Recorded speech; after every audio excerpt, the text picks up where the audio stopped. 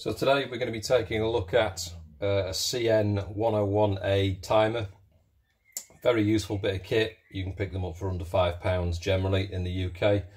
Used for powering a lot of 12 volt, a lot of solar projects, chicken door, timers, automatic light timers.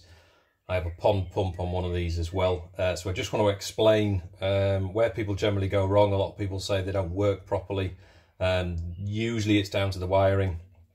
So I want to just go through and explain that for you in just a little bit of detail today.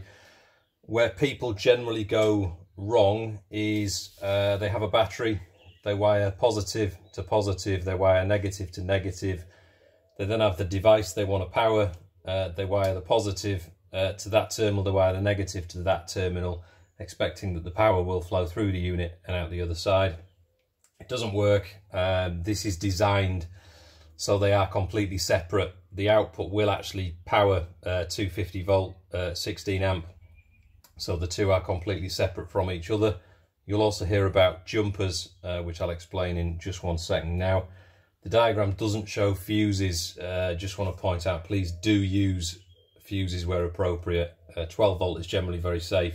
You can start things on fire and make a mess if you're not careful. So please do use them where needed. So onto the correct wiring for this.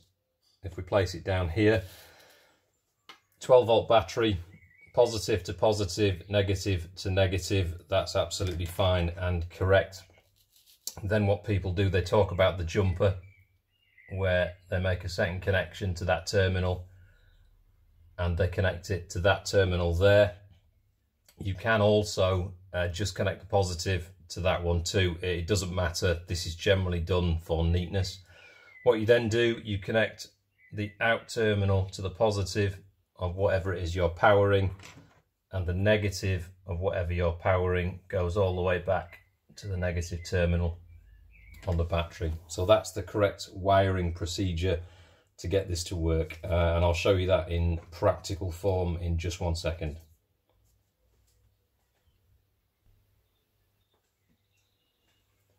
Okay, so this is the wiring circuit in its practical form.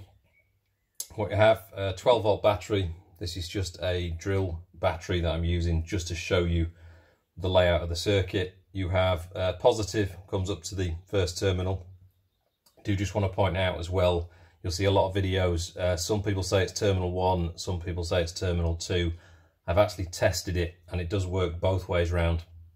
But on the back of this one, it says positive is terminal 1, so positive to that terminal, your negative to the second terminal. You'll then see there's the jumper that's talked about, which is joining the first terminal to the third terminal. That's just providing 12 volts up to that side of the relay, and then from the other side of the relay out down to your device. I'm just using a bulb here just to explain. You can see we've got inline fuses in here as well, a couple of Wago connectors, just to practically show you where it goes. Negative from whatever it is you're powering all the way back to the battery.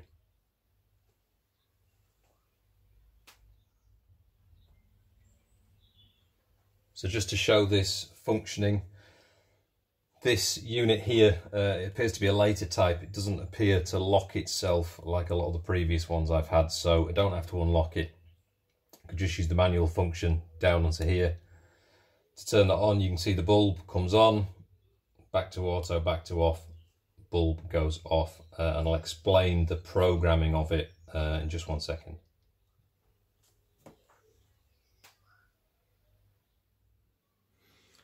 Okay, so in terms of programming, this here, time is set, day is currently set. It's currently set to off as well, down on there.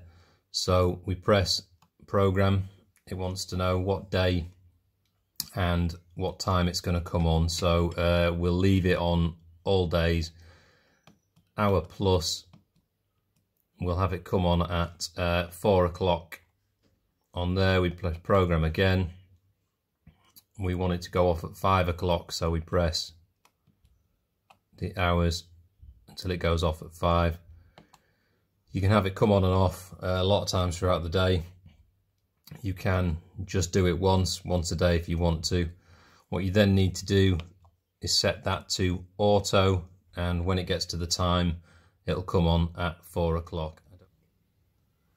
So we've programmed this to come on at 4 o'clock. We'll just count down now, and this should all be well. Turn the bulb on.